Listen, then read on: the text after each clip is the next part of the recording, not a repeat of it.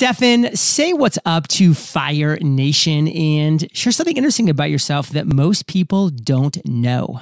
Well, hello, Fire Nation. It is so good to be here. This is a very full circle moment for me because this is actually the first business podcast I ever found about 5 to 6 years ago trying to start a business. So it's great to be here.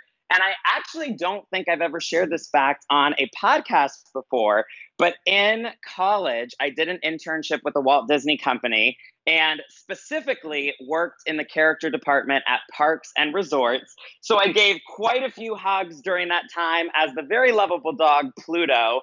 And there are probably people listening today that I high-fived, either you or your kids, at some point with a little bit of fur on me. Okay, well, I will say first and foremost, Fire Nation, if you haven't read Walt Disney's biography, that is a must read for entrepreneurs. It is just incredible. I love the messaging. I love the stories and how he built Walt Disney World and everything that he did, throughout his entire illustrious life. And I wonder, I actually went to Walt Disney World and Walt Disneyland multiple times, I will say. So we might have given each other a high five, Stefan, and not even known it. So that's super cool. We may have met before this day. Who knows? Oh, I love that. So listen, to kind of really switch things up a little bit, because we're going to go down a different path. And I've kind of let Fire Nation know a little bit about what this interview is going to be about and what this masterclass is going to be focused on. But a lot of people probably don't also know this about you, is that you grew up in a fundamentalist cult. So talk about that, because, a lot of people have seen documentaries on Netflix, they've heard about it, and they may not really know the details of what that really means. So talk about what that was like and how that impacted your childhood. A lot of people think that they had the same childhood as me because they grew up religious or they grew up in, some specific strict type of family. But the environment that I grew up in was very much we are right, we have the answer, we have the truth, and everybody else is wrong, right? So it was a Protestant Christian space that believed that everybody else, Protestant, Catholic, otherwise, basically everybody else was wrong, everybody else was going to hell, and we had the answer and we had the truth. And so, the number one thing I can say about it is it was really a childhood governed by fear. And there's a lot of people that as adults are trying to overcome fear. I obviously still have fears of my own that I work through. But I really get it because the way I was raised taught me how to be afraid more than anything else. And so we're talking fear of God, fear of guilt, fear of hell, but also fear of money, fear of sex. You know what I mean? All of these things were just to be feared. And so for 18 years of life, I grow up in this world very much knowing how to be afraid because that's what we were taught to do. And then at 18 years old, ultimately, I make a choice. This isn't for me anymore. I got to be me. I got to own my truth.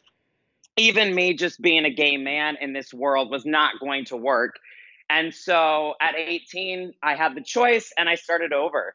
And so, I get the terrifying moments of leaving everything behind that people are faced with because that was my choice. That was my life. The way I was raised taught me to be afraid. In Fire Nation, I really wanted to just repeat that one phrase because you don't have to have been raised in a fundamentalist cult to have experienced these things. I think there's a lot of people that are listening right now that are like, you know what, maybe it wasn't quite that intense in a lot of these areas, but I had these things that were imparted upon me. I had these fears that were just continuously hammered in me over and over again. Maybe it was through your schooling system. Maybe it was from your parents. Maybe it was from whoever it was that was a big impact in your early childhood years.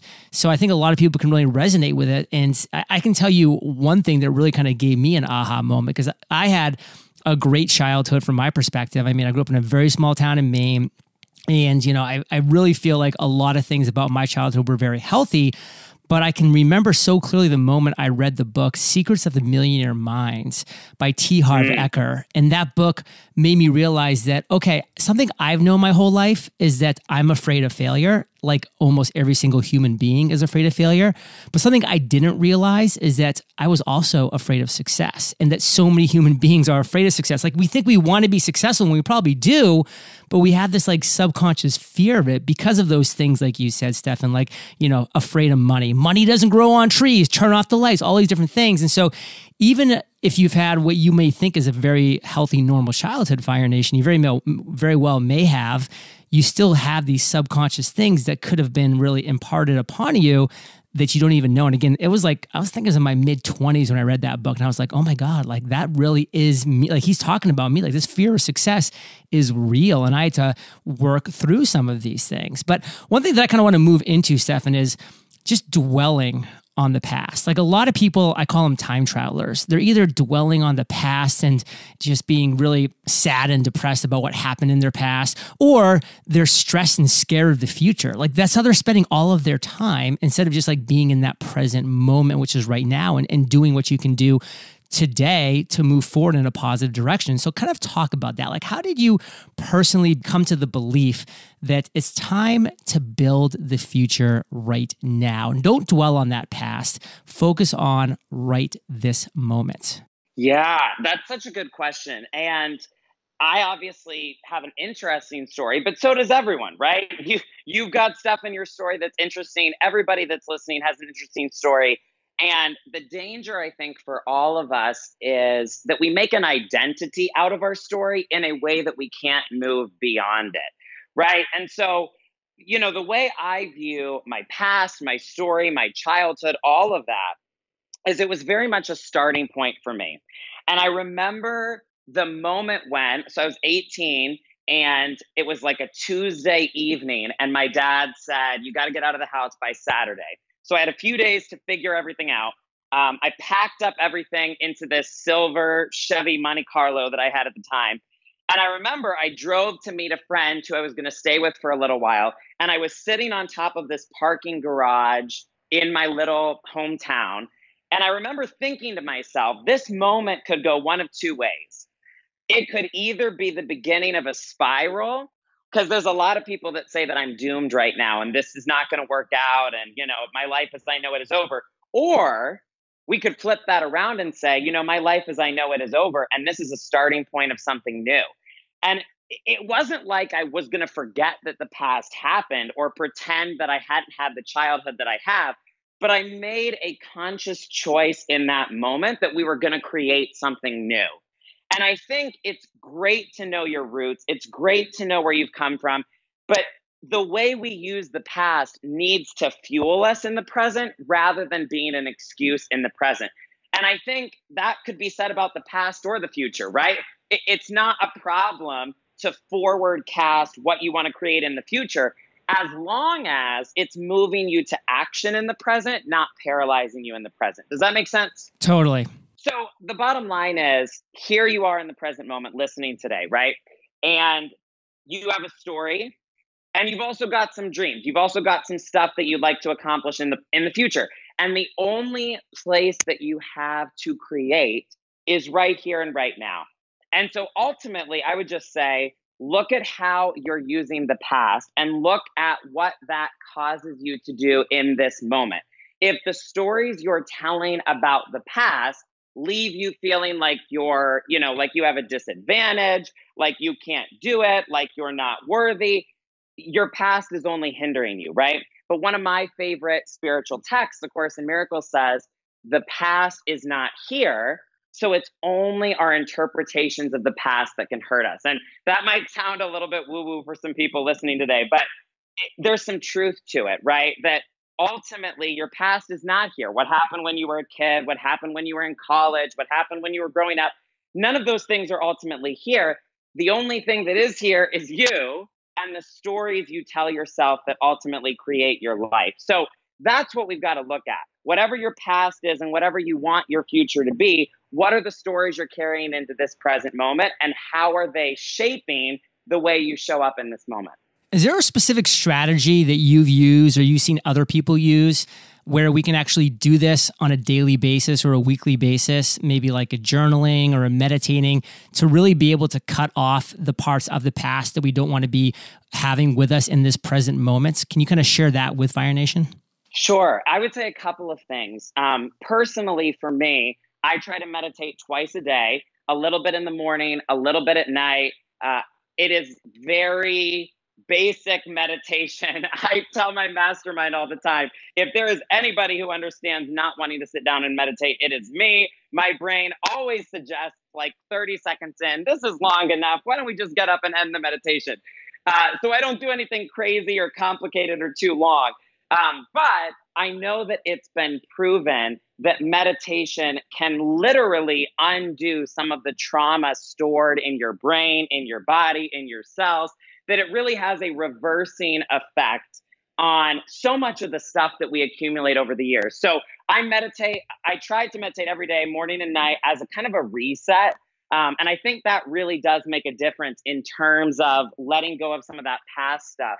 The other thing I would say is every single morning, I start my day on airplane mode, really as a purposeful choice so that I get to set the tone of the day, not my emails, right? Like, I think there's a lot of people listening. If you're honest with yourself, your notifications set the tone of the day. And so maybe sometimes that's PayPal notifications and you're happy with it. Maybe sometimes it's your ex or whatever the case may be. But I like to set the tone for my own day very purposefully and consciously. And so every morning I wake up, I start the day in airplane mode, and I read this statement of what I call my daily identity affirmations. And this is where I just affirm who I am today, who I am in this moment. And that list has changed and evolved and shifted so many times over the years. You're never locking yourself into something permanently. But it's important for me that I consciously select, this is the identity that I'm showing up from today. And so those two things are really key for me. The meditating that helps me kind of clear the past baggage, if you will, in my awareness. And then really locking in, this is my identity here and now. Fire Nation, what I want to just repeat here for everybody is, I set the tone for my day, not my notifications. And it's all about being proactive, not reactive, Fire Nation. When you're proactive, you wake up, your phone's on airplane mode, it stays on airplane mode. You don't dive into your emails or your social media. No, you have a proactive morning routine. You go for a walk, you breathe, you meditate, you journal, whatever it is, the things that you want to do for yourself in the morning, you do that first. Then you can turn into reactive mode at the time of your choosing and get out there and serve other people. But first, Fire Nation, serve yourself. Now, Stefan, you've worked with entrepreneurs, you've worked with entertainers. What have you learned from these adventures? Tell us some stories, tell us some learnings. Well, I think the biggest thing I've seen over and over again is that nobody lives from the outside in. I always tell this story. I was taking a Lyft to the airport one day in Nashville, which is one of the cities that I live in.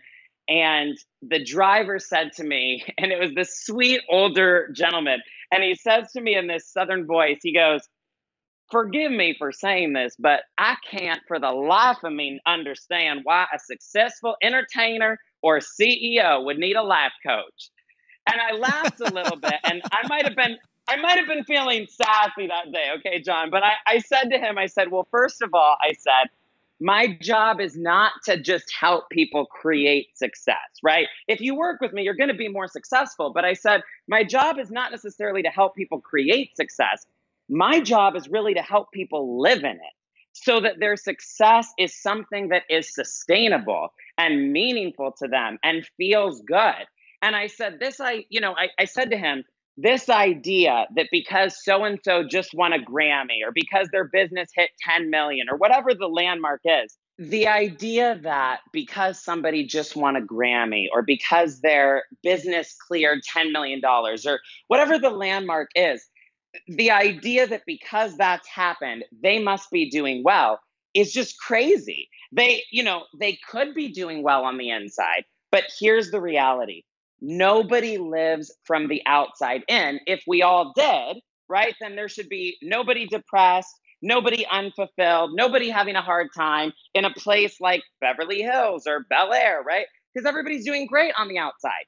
And yet, what we all understand is that we live from the inside out. So you can be in the beautiful $25 million home, you can be at the height of your career or business success and be a wreck on the inside. And I've seen that again and again and again. And so it's made me passionate about, hey, let's figure out how to succeed from the inside out so that what we create is both sustainable and meaningful to us. Fire Nation, nobody lives from the outside in. We live from the inside out.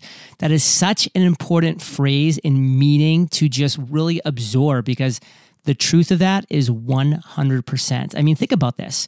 We've all been impacted or entertained by Robin Williams. I mean, that guy, come on, he had it all. He had everything, the money, the fame, the family, everything.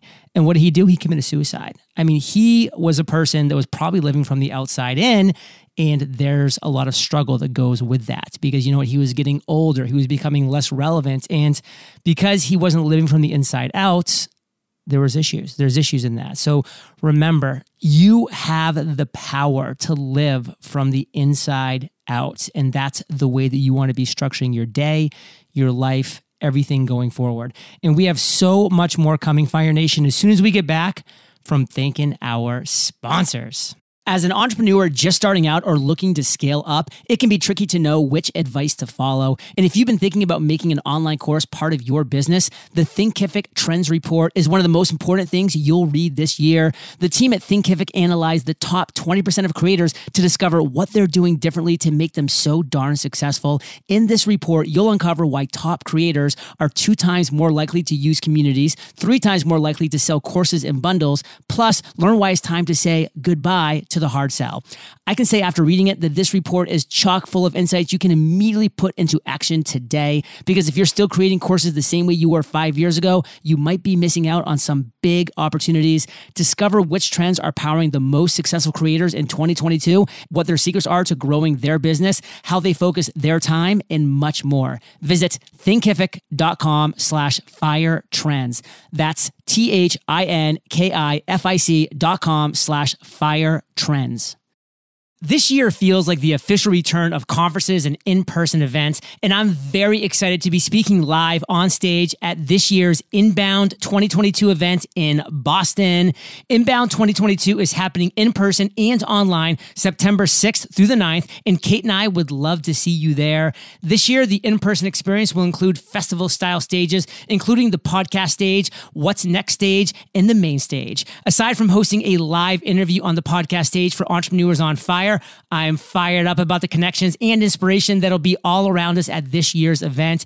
If you can't join us in Boston this year, there are several other pass options available, like the Starter Pass, which is your free ticket to the Spotlight Talent. Prices are increasing, and there are only a limited number of VIP tickets available, so be sure to check out Inbound 2022 today. Inbound 2022 is built by you, powered by HubSpot. Learn more or get your tickets now at inbound.com. So, Stefan, you've seen it all. I mean, you've seen the successes, you've seen the wins, you've seen the struggles, you've seen the failures. Give us some of the most common mistakes that you are seeing people make when they are just starting out. A lot of people have this idea that if I can get this thing or get to this point, right? And specifically within entrepreneurial terms, it usually sounds like if I could just get some clients, or if I could get to 6 figures a year, or 10K months, or 100K months, or whatever it is for you. People have this belief, when I get here, most of the time what they're telling themselves is, then I'll be happy, and then I can finally stop worrying. And I would really challenge people to look at today, where are you postponing joy and where are you postponing peace? Because to me, those two things are priceless, and they're also really foundational for success, not to mention sales. It's really hard to sell effectively if you don't have peace and joy. But what we so often do is tell ourselves, I can't really live in the joy or the peace right now, so I'm going to put it off because I've got to get here first. And once I cross that threshold, then I can really be happy, and then I can really stop worrying. And my message for people is it's really got to be the other way around. You've got to find a way to create from the beginning from a place of joy and peace. Or if you don't, you're never going to get there, right? And then you're going to be the person hiring me that you created the number you want, and now you have more money than ever before, and you're more afraid to lose it than ever before. And here we are back at square one, no joy, no peace, money just exacerbating the problem. So I would really challenge people at the beginning, if you're telling yourself, only when I get this can I be happy, and only when I get this can I stop worrying, recognize that you're setting yourself up to be disappointed, right? That is ultimate recipe for failure. And recognize that, again, with so many of these equations, we've got it backwards. We've got to flip it around. Joy and peace are the very things that will allow you to create what you want. So please don't postpone them for later. Now, Fire Nation, is the time for joy and peace. Not after you accomplish your goal. Now, this is the journey. This is the present moment. Have joy now. Have peace now. Have those every day as you're moving forward. You're going to be happier. People around you are going to be happier. People that you're looking to inspire, impact, and serve, they're going to feel your joy. They're going to feel your peace as you're growing your business, as you're reaching more people. This is not something you want after you accomplish your goal, Fire Nation. This is something you want while you're accomplishing your goal, because Biggie Smalls had it right. Mo money, mo problems, Fire Nation, especially when you weren't in peace and joy while you were getting there. So make sure that happens. So let's talk about right now, this moment, Stefan. Why is right now the perfect starting point for our listeners? Not to get overly Eckhart Tolle here, but because it's the only point that you have, it would be my initial answer to that. Here's what I want people to realize. We all have a different starting point, and the comparison game gets us nowhere, right? So there are people who will meet me and say, well, you have advantages I don't have. And you know what? I'm not going to argue with them. They may be right. There are people who meet me and they have not ever experienced some of the adversity that I have. And that's okay too, right? The comparison game gets us nowhere. What I want people to know is everybody has a different starting point, but these laws and principles by which the universe works, everybody has access to. And so where you currently are is the perfect starting point for whatever you want to create. And this is just such an important message to me, because our brain is always going to tell us that it's not the right time and we got to get our stuff together first and this, that, and the other. Our brain will always tell us that, the point you really want to create from is over there, past here, once you get there. And in reality, this present moment is the only place that you possibly have to create something. And so I think recognizing, what if I have everything I need right here, right now to begin, is such an important thing. Nobody's saying that you have to build the entire business today. But what I am going to say is you can get started today. And the idea that you need more money in the bank account, the idea that you need more experience, the idea that you're not ready yet, I call BS on. I say you're ready to start today. The comparison game, Fire Nation, it gets us nowhere. I love this phrase. I believe it with every fiber of my soul. Compare and despair. If you are comparing yourself to anybody, Fire Nation, you at some level are going to despair, because they're going to be richer. They're going to be in better shape. They're going to be in a better location. They're going to be doing something better at this moment in time if you play that game. End of story. The only person you should ever be comparing yourself to is you yesterday. If you're winning that comparison, Fire Nation, you're winning at life. And I loved how you put this, Stefan. Where you currently are is the best starting point. In Fire Nation, it's the best starting point for your journey of joy, of peace. So for you, you've got the starting point right here, Fire Nation. Start right here. Start right now. Start this journey of joy and peace, because now is all you have. So let's talk about the law of correspondence, Stefan. I've actually never heard of this. I'm curious as to what this is. Break it down for us. Sure. I love this conversation. So I'm willing to bet 99% of people listening have probably heard something over the years about law of attraction, right? And ever since that documentary came out a little over a decade ago at the time of this recording, The Secret, the law of attraction has become such a mainstream concept. And On the one hand, it's trendy online for people to spread when it seems like they're not really having any success with it, right? So there's a lot of people teaching law of attraction that it's like, I don't know that I want the life you have, in all honesty. Then it's also become popular to hate on it, right? Because people have this idea that people are just sitting in their living room, drinking cheap wine, watching Judge Judy, and waiting for the checks to roll in. So we've got to get to a more sophisticated conversation here. The truth is, there are what I would call invisible laws and principles that explain how this universe works. If you've ever heard somebody talk about metaphysics, that's what we're talking about, the science of the invisible and the laws and principles that operate on an invisible realm. There's nothing wrong inherently with teaching the idea of the law of attraction. The problem is just there's other laws. That's not the whole story. And that overly simplistic approach has gotten a lot of people confused. So, for example, law of correspondence is another law that I would say maybe even more accurately describes how things are working for people on an invisible level. And the law of correspondence simply says this: there is always going to be a correspondence between your inner world and your outer reality.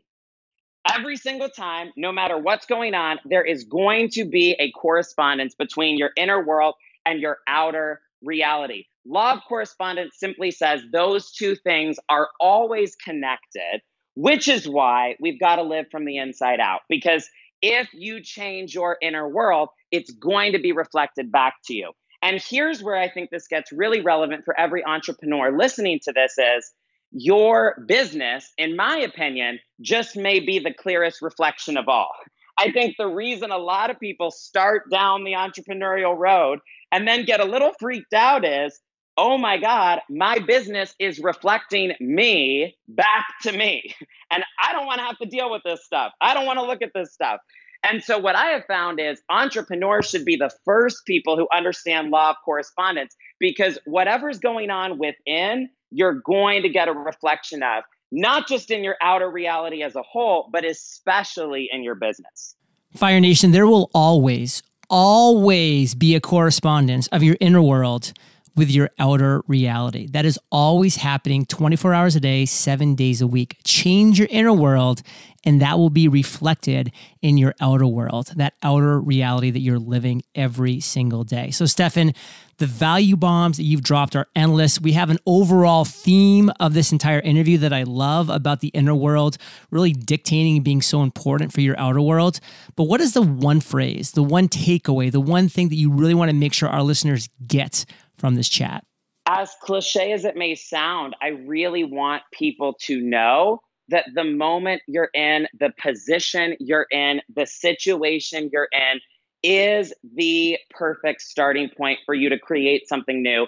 And I don't just mean, create an idea, create a project, I mean, create something starting from within. Like, you may feel like you're having an experience of lack and stress and worry when it comes to money. But what if today is the perfect starting point for you to begin having a new relationship to money and a new experience of wealth? You may feel like you are terrified of visibility and not ready to show up. But what if it turns out today is the perfect starting point for you to actually step into the leadership you were born for? I really believe there can be people who look back on this episode and say, I decided to make that day one of something new for myself, for my life, for my business. And I dropped the excuses and I really went for it. Oh, that's going to happen. We are going to hear about it, Fire Nation. This could be you right now that Stefan's talking about. So if it is, just do it. Make it happen. Listen to this. Start making your inner world your priority. So Stefan, where can we find out more about you? If you have something you want to give Fire Nation or as a call to action, let us know right now, and then we'll say goodbye.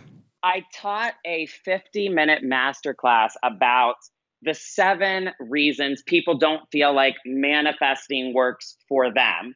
And I really taught it for this kind of person, the kind of person who suspects that their inner game matters, who really is, already sold on the concept that, there probably is some stuff happening with my inner world that's affecting what shows up in my outer reality and in my business.